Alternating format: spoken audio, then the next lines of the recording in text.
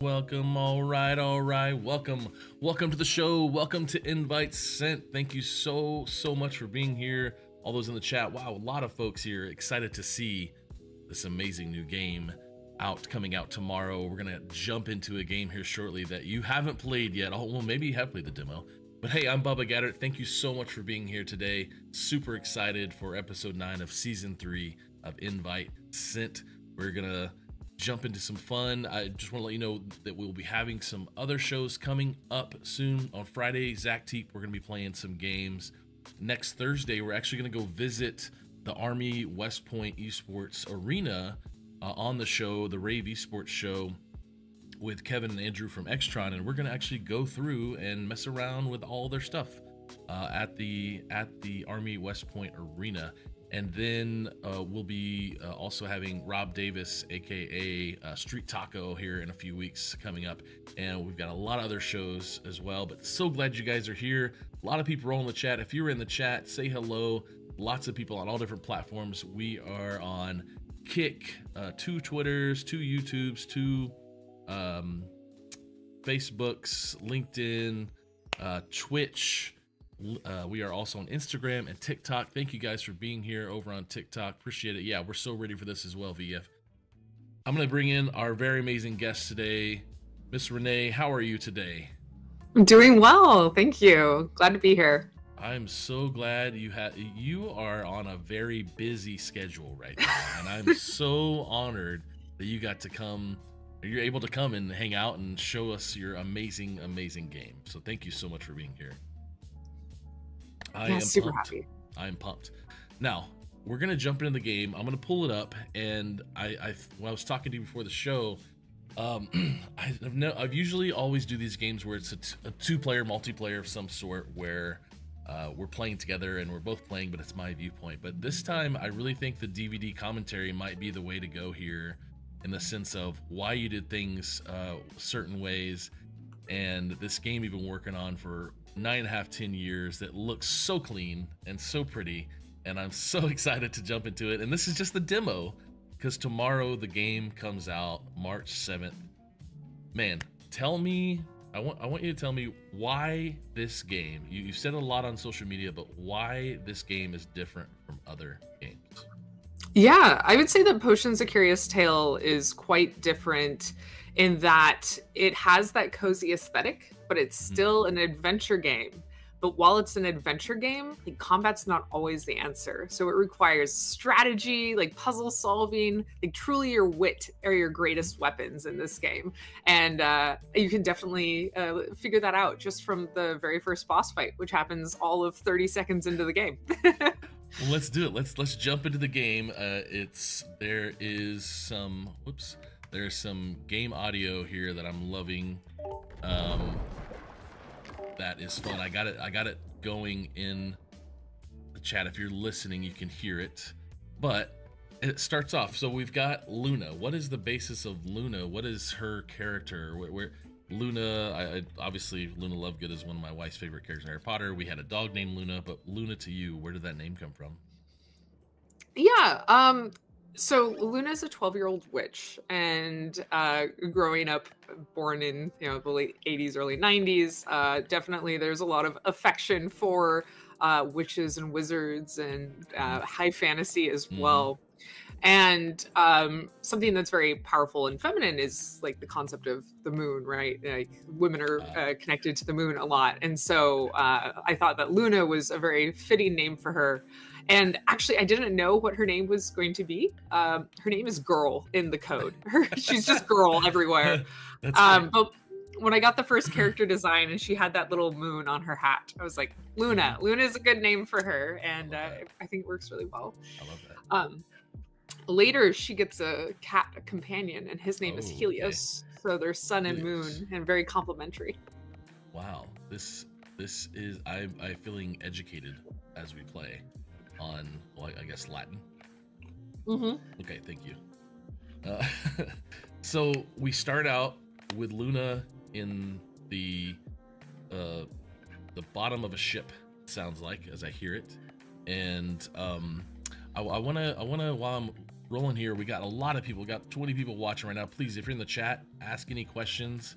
This is Renee. She is the creator of this game, Potions: A Curious Tale. It is on Steam right now. The link is in the chat. The link is on the Twitter post. You can go and download the demo right now. Tomorrow, the game comes out, March 7th. Tell us a little bit about the release. Is there a price? Is it free? What's the rate for the game?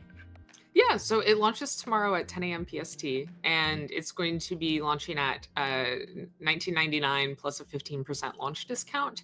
Nice. However, there is a very hefty demo, probably 2 to 3 hours that you can play for free right now, and your demo save loads into the full game. So there's no risk in figuring out if this is a game for you or not, and even your achievements will back propagate. So. I made sure, especially to have such a large demo, that it wasn't going to make anyone sacrifice anything if they actually enjoyed the demo and played it a lot. Renee, I know you know this stuff well, but man, your history, the stuff you've done for the community, for the game development community, games, all the stuff you just said made so many people happy, namely me as well. But I will say that is a huge plus from a demo to the full game. I can only think of one other game that made me excited like that was a Star Wars game where when the game is updating on your PlayStation or something, it lets you play as Darth Vader in like the snow world from Empire Strikes Back, just to get used to the game, which I know a lot of games are doing that now, but I'm super excited because if you guys are out there, there's so many people here in the chat. Please feel free to say anything, ask any questions.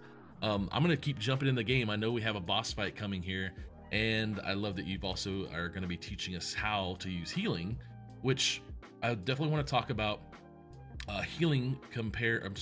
Potions compared to this normal slash and shoot of video games. That this game really has a lot to stand on. Can you talk about that a little bit? Yeah, absolutely. So I feel like so many, action adventure games, fantasy games, you're supposed to play as a hero, but then you're rewarded for just like slaughtering every wildlife creature you see, which doesn't feel super heroic, right? Now, that's not to say it doesn't make sense to get into combat when something is threatening you, or if there's items or something you need off of a creature, but to be rewarded for slaughtering every fluffy bunny you see just feels, not like a super heroic thing to do. And so Potions was designed around how do you make a player consider what they should fight and what they shouldn't, without making like some sort of enforced morality karma system, right? It is based around resource management. It's around your potions, and to get the rare ingredients that you need, to get the best ingredients you need, you have to be really strategic with how you engage with enemies. And once you're done with the lower level enemies, they're a waste of your resources. You just avoid them because they're not really worth it. It's also, Luna's a 12-year-old witch. She's smart and she's strong in her own way, but she can't just go pick up a broadsword and swing it around. In fact, she can't actually. Yeah, I love this. I love this part. It's so much game development. Like right here, this knowing to get out of the way. I played up to the end of this a minute ago, and I love that I had to learn. And that's definitely game development 101. And I tried everything around here, and I was like, okay, what about these? And okay, it's forcing me to get hit to know that it's not good. Oh, and look, they damaged the swords. And you have Sinbad, which is really cool, by the way. Yeah, so Sinbad's praising you here because in the attack that the Kraken did on you, it actually hit those weapons and damaged itself. And now you're saying, oh, wait, okay, there is a strategy I can take here. Because at first players are thinking, well, I can't pick up the swords. What am I supposed to do? Like, how am I supposed to attack it? And yeah, certainly you get aggressive potions, fire potions and ice potions and like metal spears and such. But at the beginning, it really is about strategy of how do you survive with what you have. And it is around using the environment, using hazards around you. So I love this. At first I like, okay, there's oil. It took me a second to realize, okay, I didn't even know he was following me on purpose, but I realized, let's get some oil on him because I've seen movies. I've read books. I think I'm smart. And then, okay, I want to A lot of people him. go straight for the fire. It just sort of like hisses and splutters since it's wet when it hits the fire, but there you go. Nice. So I'm learning as we go. Look at that. I didn't swing an axe or anything. The artwork. Tell me about the artwork. This artwork on the right compared to the game artwork, obviously difference on how close we are, but who did this art, and can you talk about it? Yeah, so having development over nearly 10 years actually means that I've had a lot of people join and leave the team. So okay. Sinbad itself was done by Atlas Lin. Atlas Lin is our main character artist and animator. He did Luna's artwork, a dialogue. A lot of the dialogue characters were done by him. Sinbad's in-game animations were actually done by Roma Jensen. So okay. Some of the characters, a lot of the creatures were created by her. And then some of the other character art was done by Abby Snyder. So you'll see all of their work across these different scenes. And then all of the beautiful background art was done by Jake Neal. So he's been with the project almost the entire time.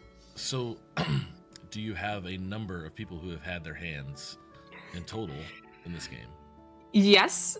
So I will note that I credit everyone, no matter if they contributed to one asset or just contributed hundreds of hours.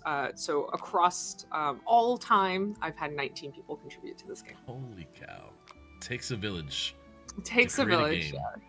Talk to me a little bit while we're here, and I'm learning the game. A little bit of your history. You used to be at the International Game Developers Association. Tell me about your history there, what you did. Yeah. People don't know. There's a lot of people here today who probably know you. That's why we've got a large viewership today. But yeah, tell us about your time there. Yeah, so I actually didn't go to school for a game development degree. I went to school for engineering with a focus in mechanical engineering and started out in biotech because I wanted to be a biomechanical engineer and was. When I realized I could be a game developer, I decided to switch over to being a game developer. And career changes, particularly early in your career, require a bit more networking and action to prove why someone should hire you over a fresh grad that has, directly studied the subject. And the IGDA was a really wonderful resource for me back then. I went to tons of IGDA Seattle events. I networked a lot within that community. I learned things and made connections. It's really what got my career started. And so I decided to give back to the IGDA. So I joined the Seattle Board of Directors and then eventually the International Board of Directors. And then when the executive director, basically the CEO of the organization, stepped down, I took over her role for 3 years. So that was in 2019. And I know that because it was right before the pandemic. COVID, yeah. I remember.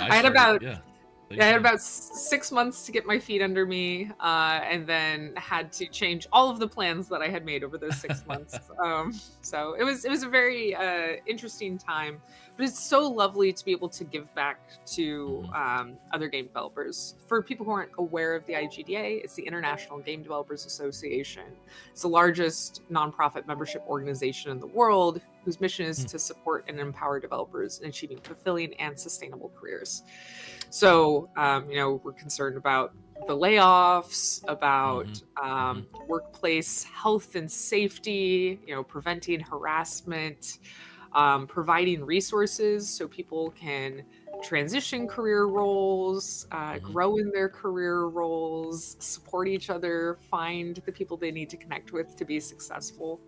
And I'm really honored that I was able to be part of the efforts to really support game developers, particularly through the start of COVID, because that was such a troubling time. Well, I definitely want to jump into that here in a bit, because we both started in the nonprofit gaming world in 2019 when I took over the foundation as well, which was Varsity Esports Foundation, now VideoGames and Esports Foundation. And I remember we've been on panels together, and other things, and I know Joni Kraut as well for Women in Game International, Women in Game International. We all there's only a few of us in gaming as nonprofits, and I really appreciate what you did and they're still doing with gaming.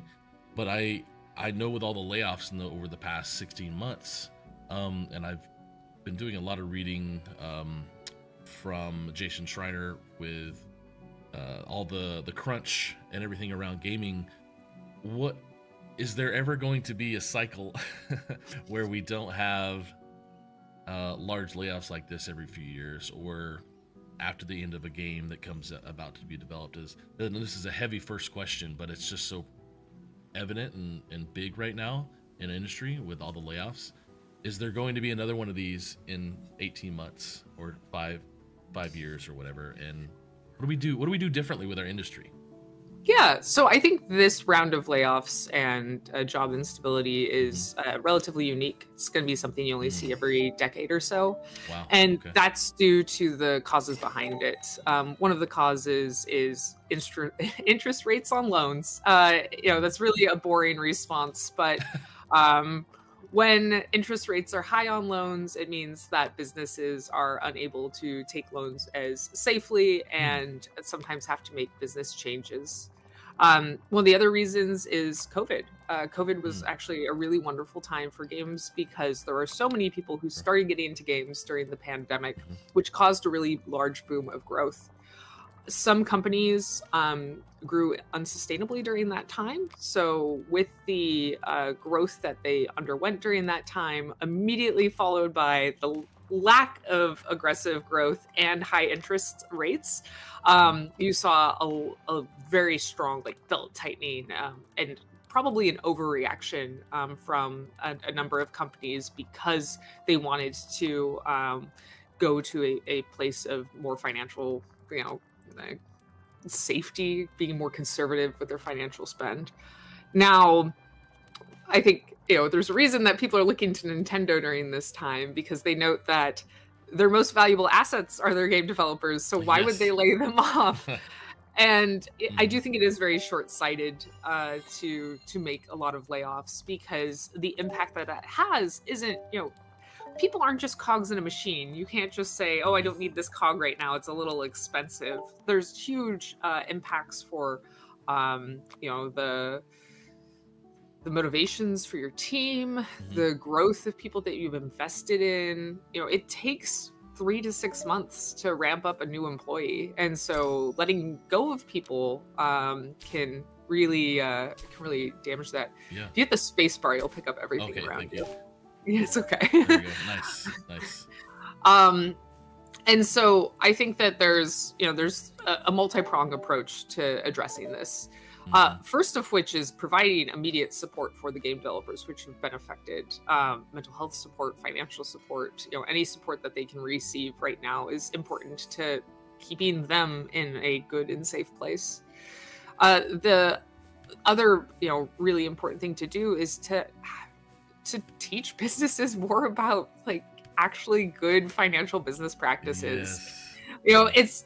It's really easy to overlook this, but particularly for mid-sized and smaller studios, a lot of the people who are leading these studios are game developers, and that's great. I think that means that they have passion and interest in game development, but a lot of them don't have the same business experience to realize that growing with the rate of the market can lead to crashing with the market as well. Yeah. And I think that it can be very tempting to double the size of your company to try to keep up with the rate of the market. But doubling the size of your company in 2 years is a good way to have unsustainable growth. It's hard to actually support all the employees. It's hard for them to be as effective. And if you're counting on, continuous growth, well, unfortunately, it just doesn't always grow at the same rate. And that can lead you to to things like this where we end up with a bunch of layoffs. Right. And that's just very disrespectful to the employees. Like they are people who have invested their lives in your company. And so you should, try to treat that with the reverence it deserves. I didn't know that was Ash. I'm glad I he's a little jumping around. Nobody's talking in the chat. I think they're as mesmerized as I am by what you're saying and this game. So if you guys have any questions, please jump in. But I just found the cutest thing ever. That was Ash jumping around. And it died. So if you notice, you actually have a book now that has a little notification icon. Okay. And so that will give you more information about what just happened. Small bear. That is so cool. Turns into ash when picked up. Okay, I see. Sweet tooth. Okay. Okay, so this is my index that I don't have a turkey gobbler yet, it looks like. You're standing near it so you can see it, but you haven't gotten any ingredients from it. Yeah. I see. Okay, right there. Interesting. All right. And I have other things here.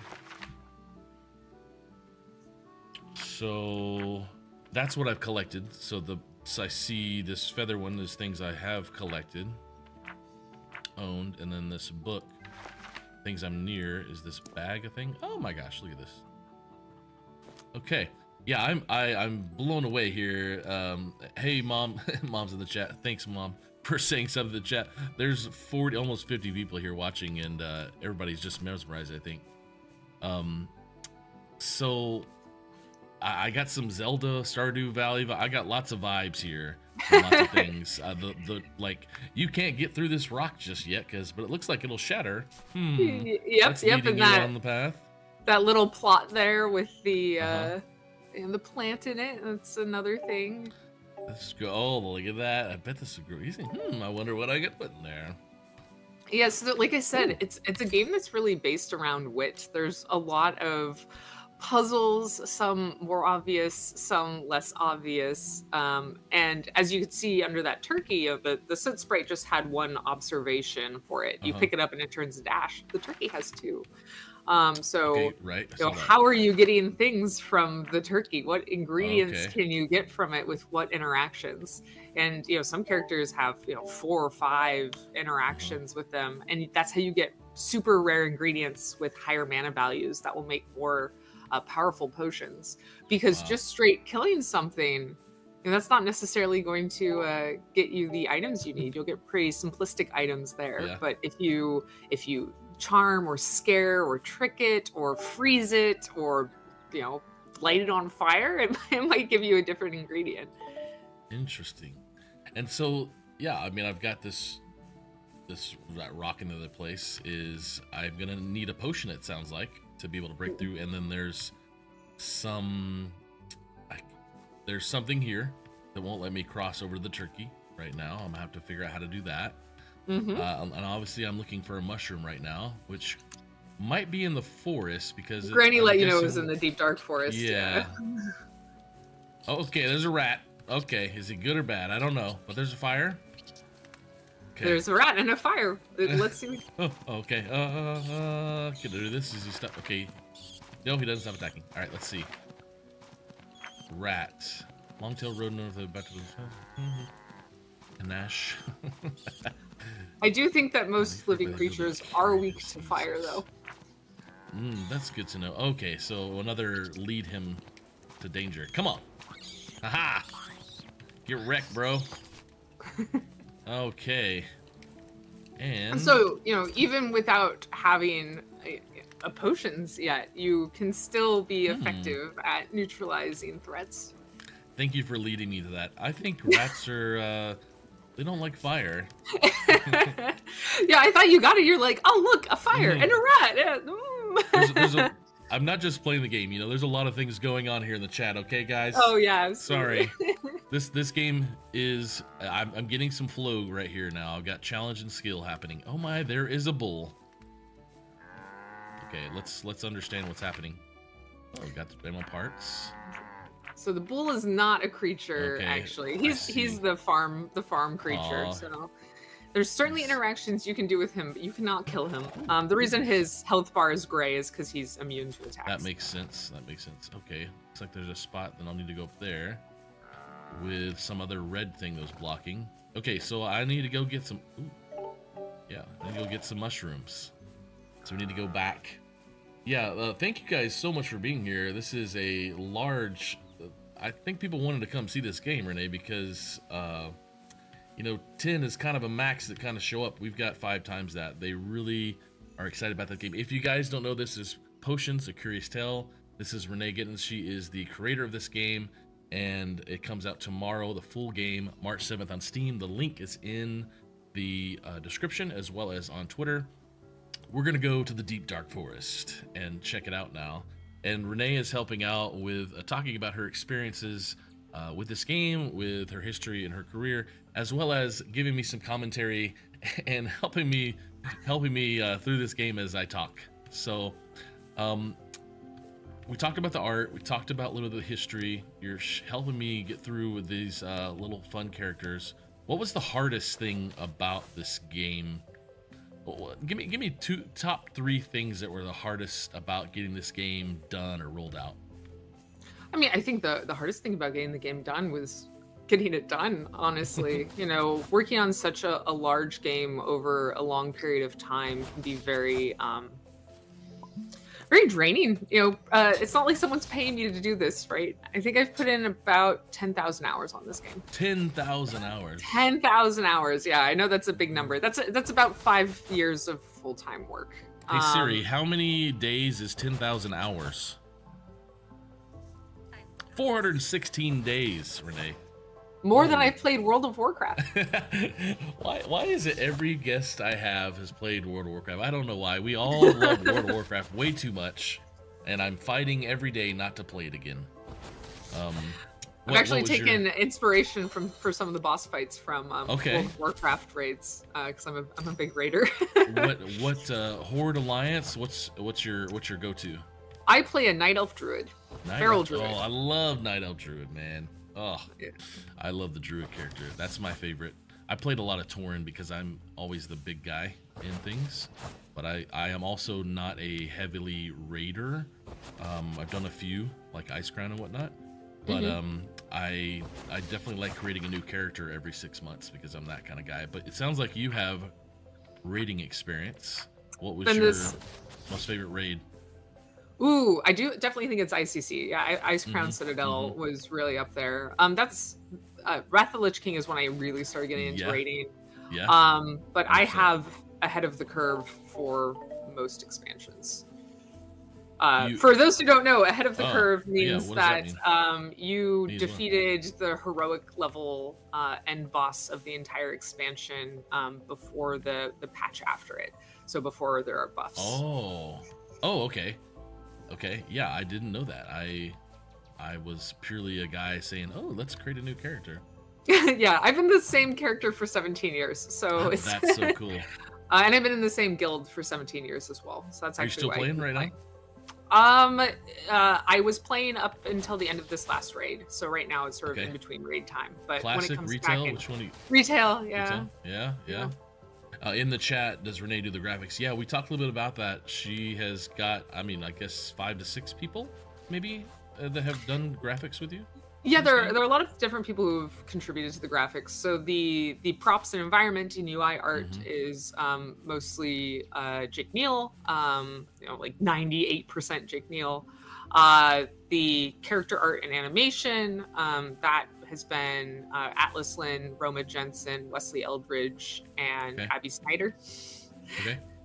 But in terms of like art implementation and things like that, that was definitely me. Most of the VFX is me. And like some random things. I made the soot sprites. They're not particularly graphically intense. Those little books on the bottom of your bar I made. But for the most part, I am not artistic enough to. What'd you build the sprite and the books in? What program? Or did you hand draw them or? I used Photoshop. Actually, I only picked up Photoshop this last year. I had been using GIMP before that because right. living that indie life, anything that's free. That is it. since I've been teaching for so many years at higher ed, it's been. Ooh, look at that! Ooh, okay, I saw another one of these somewhere else. Yeah, yeah. You Okay, saw all two right, of them. learning.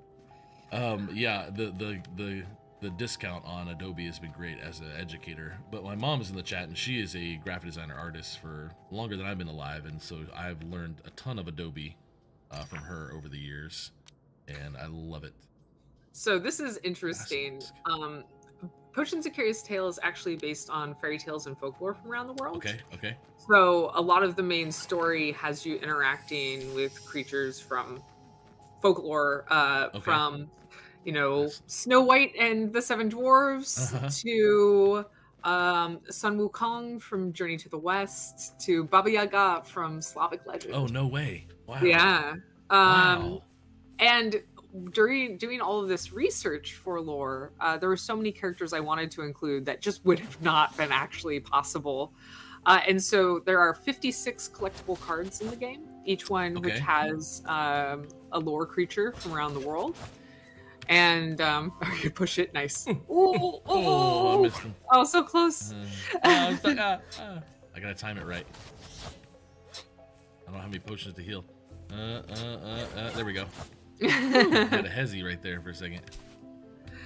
And it's been really fun doing that research and being able to include these characters because people respond really well. I mean, as you noticed, you dealt with Sinbad and a Kraken on your way in. That's, you know, tales from the Middle East and from yeah, the Nordic area. So wow, I'm having a lot of fun with this game, and it's okay. I need to go, Granny. I've got I've collected my quest items. You can craft now, yeah. Oh my gosh, because I need to heal. The mushroom about took me out.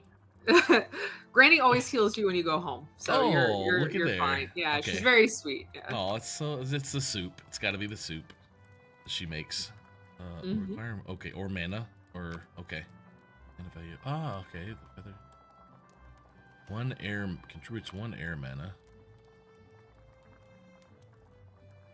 2 different types of mana. Okay, if you guys are in the chat, there's we're linked. If you're on LinkedIn, YouTube, I know Agnad, thank you so much for being here. If you're on Twitch or wherever you are, yeah, if you got questions about how to develop a game, if you got questions, as I have some questions about game development when it comes to the first levels, right? The first levels of especially with Flow, trying to create something not too challenging, but requires enough skill for you to then... I'll go to Fortnite easily here, is you play AI bots the first few times you go out. And that's why I create way too many new emails to play that game, so I can continually play against AI bots instead of real people. But I want to learn a little about the game development process of why you did what you did in these first 10-15 minutes of the boss fight, and learning what the keys are. What is the kind of go-to best practice, and why are these first levels the way they are? Yeah, so from a development standpoint, there are a lot of people who say develop your tutorial last, and I think that is correct, but in practicality, you also can't, because if you want to demo your game and get feedback on it, you need to have a tutorial. So what I would recommend is be okay with throwing away your tutorial multiple times. Okay. And that's what I did. You know, my very first version of this game, the tutorial was one of those tutorials where you basically walk down a corridor and get instructions as you're walking down the corridor before it releases you into the game. It's not very fun. It's not very engaging, but it worked. It's better than just having a sign on the table with 20 different instructions to teach people about a complicated game. The second version of the tutorial is actually basically like the initial part of the third or fourth quest in the game, and with a sort of contrived start that's quite similar. Luna is trapped in a spider web, and in order to get out, she has to throw a potion. In throwing a damaging potion to get out of the spider web, she hurts herself and then has to heal herself. And that worked relatively well, but it didn't feel quite as epic as I wanted. And the reason that I also leaned into the Kraken boss fights to start the game is I wanted it to feel epic, and I also wanted it to be very informative of what type of game we're getting into. So it's called Potions: A Curious Tale. The game is absolutely about potions, but it is just as much about strategy and wit and using the environment to your advantage. And so I really, really wanted to communicate that very quickly in the game. And that's why I decided to set up this Kraken fight.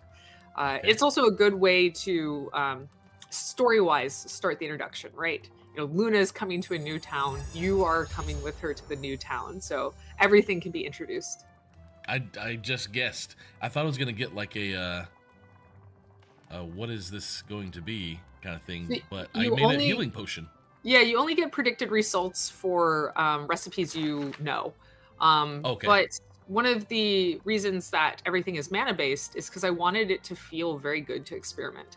So you can just start slinging things together. The only rule I would suggest, and you've managed to get around this, is don't combine more than 2 different elements usually.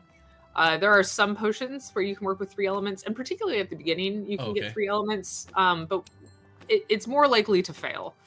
So just, I mean, you can put in a 3rd element if you want. I just wouldn't do anything that's... okay, I see what you're saying. So, but will it require me... You have to have 3 ingredients, but you can do like 2 water, 2 earth. I see what you're saying. Categories. Categories. Yeah, I categories. misunderstood. Okay. So that now you know that's going to be a potion of healing, but you can replace. Yeah, let's do time. Okay, I see what you're saying. See these mushroom spores compared to they're in 2 different categories. Yeah, they have 2 different types of mana. Okay, that one gives me. So that's where it can get a little complicated, but you might want to put in like. Let's see. Yeah, what do we got? Let's see. Let's do 2 blueberries. Okay. And a ash. An ash. Okay. All right, we're going off script here, everybody. What are we getting? I actually don't know what this. Let's see. Oh, mine comes acid. There we go. You're going down, rats. Brian asked, how do you maintain the original idea of the game through time, or rather, does 10 years affect the game? Yeah, so that's a really good question. I've actually made a short video on this, but to summarize, when you are concepting a game, you should come up with the elevator pitch. Come up with your pitch for your game early, and then use that as your guiding light. It is very easy to add in additional mechanics that don't actually hearken towards your overall idea. So for example, in Potions: A Curious Tale, I originally planned having a day-night system as well as an economy system where you opened up your potion shop. But that was all of a distraction from the potion adventure full of puzzle solving that I actually wanted the game to be. And while, you know, that could have added in additional gameplay time, I don't think that would have actually added to the game itself. There would have been too much to do. It would have been, you know, 2 different games sort of squashed together. And because I had that that concept, that elevator pitch as my guiding light, I was able to cut out those features that were not going to contribute to the core gameplay I really wanted. Ooh, magical cards. Yes, I've unlocked magical. With the bronze card, you can okay. Search around the farm, find Granny some stone of recall. Well, first, obviously I have an explosion thing. I'm gonna try and destroy this rock.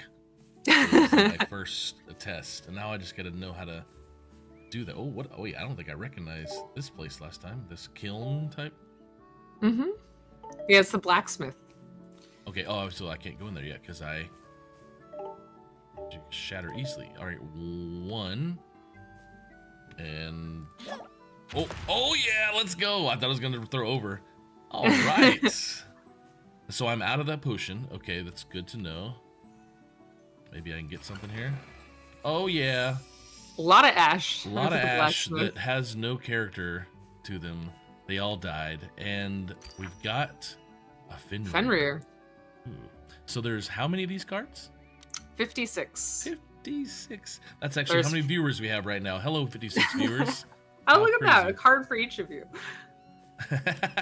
Some of them are easier to get, blasting through a rock and grabbing one is easier. Some of them are behind really complicated puzzles. Puzzles. Some of them are kind of hidden secrets. Exciting. You've actually seen one of them. Okay. But it's a okay. It's actually one of the gold cards, so that is a lot harder to figure out how to acquire. The rarest type. Okay. Now, I know I saw... I'm having way too much fun, everybody. I'm so sorry. If you're watching, this is great. Feel free to ask a question. Your name will pop up. Okay. Wait. Did I have a key? You had a gold, or you had a bronze card. Okay. So those that's my are ticket card to ride. gates. Okay. Yeah. Ooh, can I get apples? Later you can, not in the demo. Oh, there's a wall there. Oh my gosh, there's a tunnel. I am the kind of explorer I just, played last February. I played Hogwarts Legacy, and I looked on every nook and cranny for everything. I am that person that goes everywhere. It's definitely the game that encourages that, right? That's great. Oh my. Okay, so wow, look at this thing. Hello, Ella. Thanks for being here on Kick. Yeah, we're great. We're having fun. We're playing Potions, A Curious Tale. If you're over on Kick, you can find it on Steam. I don't have the link to it there on Kick because Kick is not as friendly with sometimes finding all the games. But hey, Twitch did have your game as an option to pick. It does, yeah. YouTube and Twitch recognize it at least. Yes. I'll have to see if I can make Kick recognize it. I don't know why it's Kyle says, you mean Revelio Legacy? Did you play Hogwarts Legacy at all, Renee? I did. Yeah, Revelio. My kids started playing it a few weeks ago, and basically they just walk around the house saying Revelio, because that's all we do. So,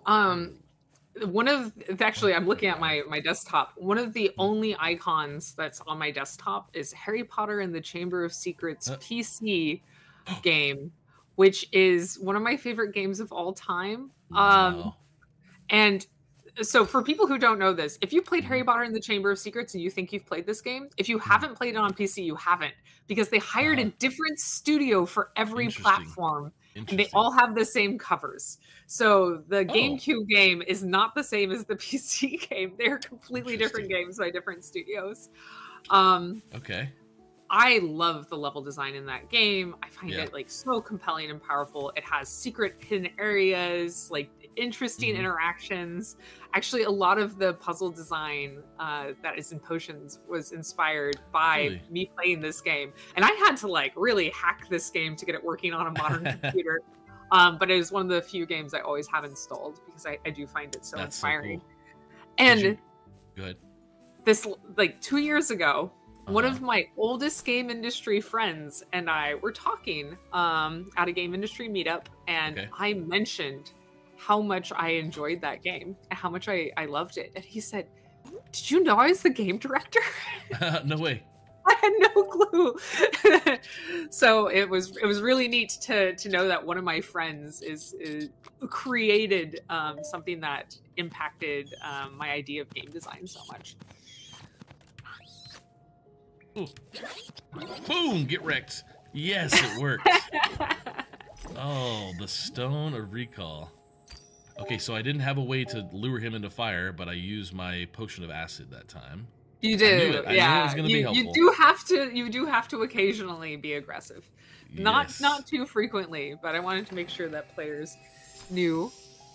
What is the? I don't really want to find. Oh, I got a red book, by the way. Oh, that's the red book. I feel like I had to pay the cat tax since I was being visited. Hey, who's this?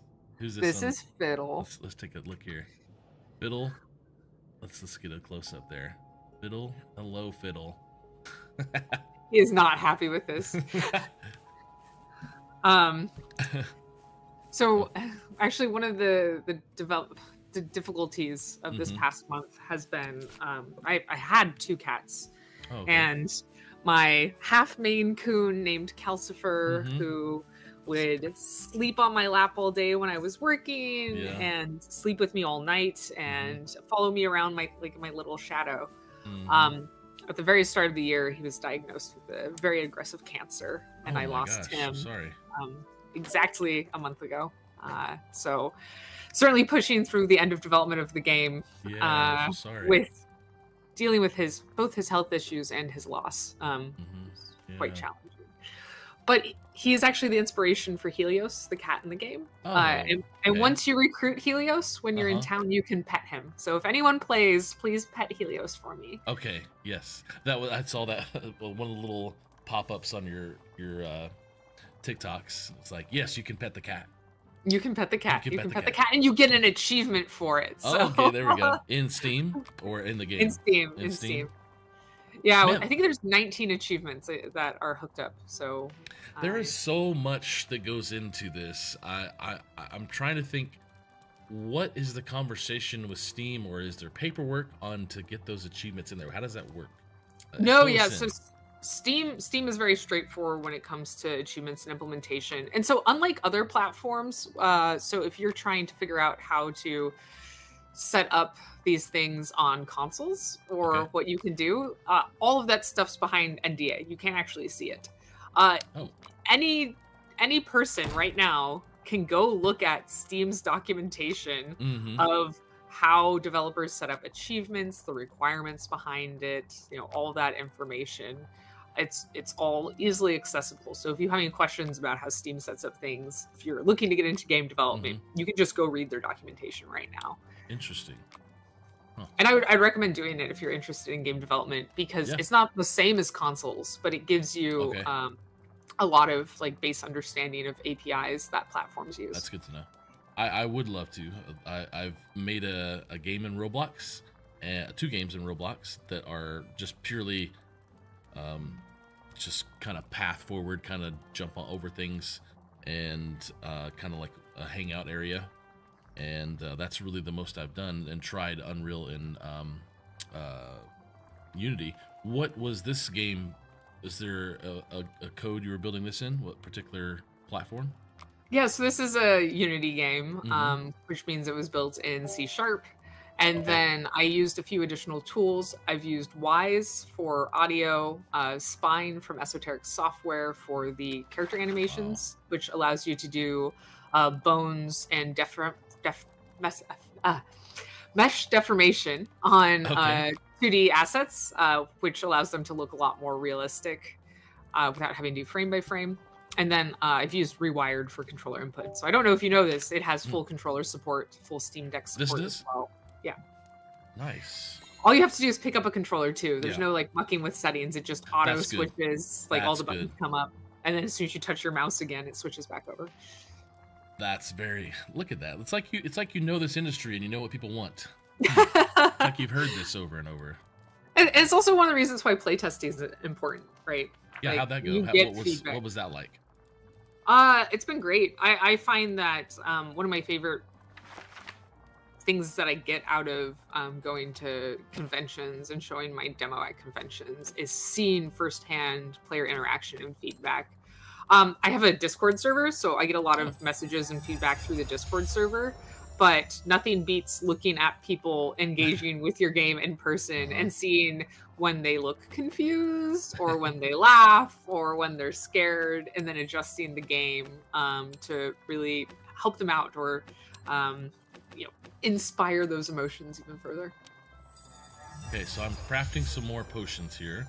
I want to get. I need to do. I got heal. I got a actual quest here to do. Betty Bomb. 2 minor healing potions. So pin. I like that I can pin. I like that it tells me. So it's not. It's really just one of each of these categories. It doesn't have to be something specific. Correct. There's some potions that require specific ingredients, but they are more rare. That has 2 mana values, so you want to replace that with a feather. Oh, okay. I see. Here. There you go. And if you hit the up button. Oh, look at that. Okay. Yeah. I noticed that too. Thanks. Yeah. So yeah, 60 people here in the chat. You guys all over. We're on Kick, we're on YouTube, Twitter, Twitch, LinkedIn, TikTok, Instagram. Thank you guys for being here. So many people seeing this amazing game. If you want to know more about this game, or you want to play the demo today, you can go to Steam. The link is in the comments. If you're somewhere where you don't see the comments, go to Steam and go search Potions: A Curious Tale, or just go to Google, type it in. It's the only one there because it's a hot game right now, and I want you guys to check it out because tomorrow this full game comes out. And I love that if you weren't here earlier, if you play the demo today, then you get the real game tomorrow for $19.99, $98.99. $19.99 plus a 15% discount, so it'll be cheaper than that. Yeah. So only for the first 2 weeks, so you gotta get it early. Okay. And all your stuff will carry over, all your achievements, all your potion making, all your levels, everything. I love that. I know we only have like 5 minutes left, so I want to make sure I want to get out of here. I want to show people all the amazing stuff that's happening, and please go check out Potions: A Curious Tale. I want to give you, Renee, this last 60 seconds kind of hot seat of anything you want to say, where to follow, where to get repeat what I said or whatever. Follow on social, talk about the game, but I'm going to give you the full 60 seconds of the last part of the show to say whatever you want and give you the time. So the stage is yours. Yeah, thank you. I really appreciate all the support. And if this seems like an interesting game to you, if you like using your wits and combat not always being the answer, then please check out Potions. Like I said, the demo's free, so you can play 2 or 3 hours of the game completely for free. Your saves will work. That's Potions: A Curious Tale on Steam. If you're interested in my career history, the information I share, you can find me on all platforms, pretty much as RikuKat, R-I-K-U-K-A-T. Though you can find me just as Renee Gittins on YouTube, and that's actually where I have a ton of development videos. I have more technically complex videos targeted at professional game developers, and then I actually have a new series I've started called Pixels and Dreams, Weaving the Magic of Games, targeted at tweens and getting them into game development. Oh, I heard the gas. Oh yeah. Oh, I got 3 boys. I got a 14, 12, and 8-year-old. So yes, please. I will be listening in. Yeah, I talk about disciplines in the game development industry. Coming up, that's actually where I came up with the talk around developing the concept of your game, coming up with your elevator pitch and how to go about that. I also have an entire episode on rubber ducks. Are you familiar with rubber ducks in software development? No, only from what the Sesame Street taught me about rubber ducky. No, what is? It's the concept of talking through your problems can help you find the solution. So a lot of times, like when someone has a problem and they start explaining it to somebody else, they find the solution before the other person even responds. And so many programmers keep a rubber duck, or I keep Unikitty on my desk. And if I have a problem, I tell Unikitty about my problem before I tell anyone else, because a lot of times earnestly explaining my problem to Unikitty helps me find the solution before I go for more help. Wow. Man, I'm probably not going to do much work today because I'll be playing this game more than likely, and being excited for tomorrow for the release of this. Renee, thank you so much for just the years and years of dedication to our industry, and thanks for spending so many years making this incredible game. I'm having way too much fun. I don't know what I got on my schedule today, but it's not going to be anything else except the game probably. So sorry, whoever else needs me. If you want to find me, I'll be in Potions: A Curious Tale link today. I hope you all enjoy it. Thank you. Well, I'm going to close down the show. Feel free to stick around in the control room, and I'll come chat at you when I'm done shutting down the show. Sounds good. All right. Thanks. Everybody, thank you so much for being here today. I am seriously probably going to be playing this game. I don't care what time it is. I don't care what else is going on in the world. If you are wanting to check this game out, please go to Steam, do Potions: A Curious Tale. This has been a special episode of Invite Sent. Different from what you're used to of us playing a game with someone. We actually had the creator of the game here today, and so many people, over 60 people. If you want to come back, we'll have another invite sent on Friday at 4 Eastern, 3 Central. We'll be playing some games with Zach T. We try to have these games, shows on Wednesday mornings and Friday afternoons. And then I have another show that'll be next Thursday, the Rave Esports Show, where you can check in. We're going to be visiting the Army West Point Esports Arena and checking out their stuff there that they've got done with Extron. But wow, so incredibly encouraged that you guys came here to watch this amazing game. I'm excited about playing some more. I hope you do too. Check it out March 7th, tomorrow on Steam. There'll be some more links in the chat. I'll put some more stuff in post. But everyone, thank you so much for being here. I really appreciate it. Stay amazing, and I'll see you next time. Bye.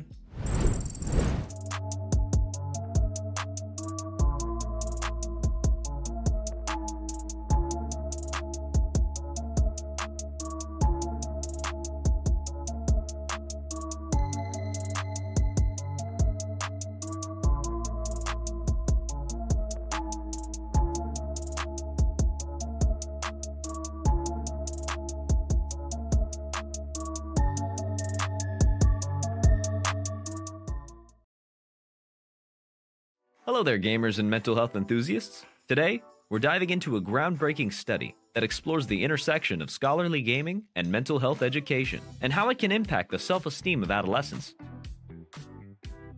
Picture this: a world where scholarly gaming isn't just about mastering technology-based career skills or dominating the world of video game business. No, it's a world where gaming becomes a gateway to improving mental health. 3 visionary educators and a school-based health intervention expert came together to create a curriculum that aligns with academic guidelines from the International Society for Technology Education. This curriculum spans 40 lessons, delivered over 14 weeks with a minimum of 120 minutes per week. But here's the twist: 83 schools were invited to participate, but they were divided into 2 groups, those with mental health moments and those without. The non-mental health moment group got the scholarly gaming curriculum alone, while the mental health moment group got an extra layer of education. Mental health moments were embedded into 27 lessons, integrating concepts from the PERMA framework and the collaborative academic, social, and emotional learning standards, otherwise known as CASEL. Now, let's meet our players. 471 participants from both groups, with almost 75% in high school, many experiencing scholarly gaming for the first time. A majority were male, and the racial diversity was broad. At the start, the average self-esteem score was 17.9, with 22.1% reporting low self-esteem. But hold on, the game's just beginning. As the study progressed, it revealed some fascinating results. While 57.7% of participants with low self-esteem at the beginning reported average self-esteem post-intervention, the mental health moments group stole the spotlight. Self-esteem scores improved by 8.3% in the mental health moments group, compared to no change in the non-mental health moments group. How's that for a power-up? Some students even shifted from abnormally low self-esteem scores to normal ranges. The message is loud and clear. Educators, healthcare providers, and adolescent advocates pay attention. Non-traditional educational instructions, like scholarly gaming, combined with mental health moments, can significantly improve students' well-being. And there you have it, a journey through the power of scholarly gaming and mental health moments. Remember, your self-esteem matters, and sometimes, all it takes is a little extra support to level up. Thanks for joining us on this adventure. Until next time, keep gaming, keep learning, and most importantly, keep believing in yourself.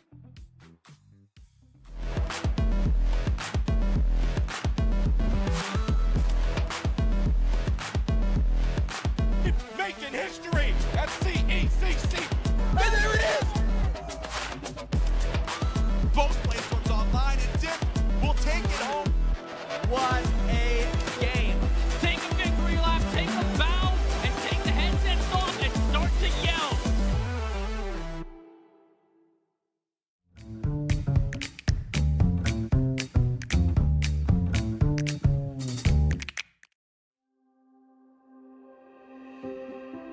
Life is busy.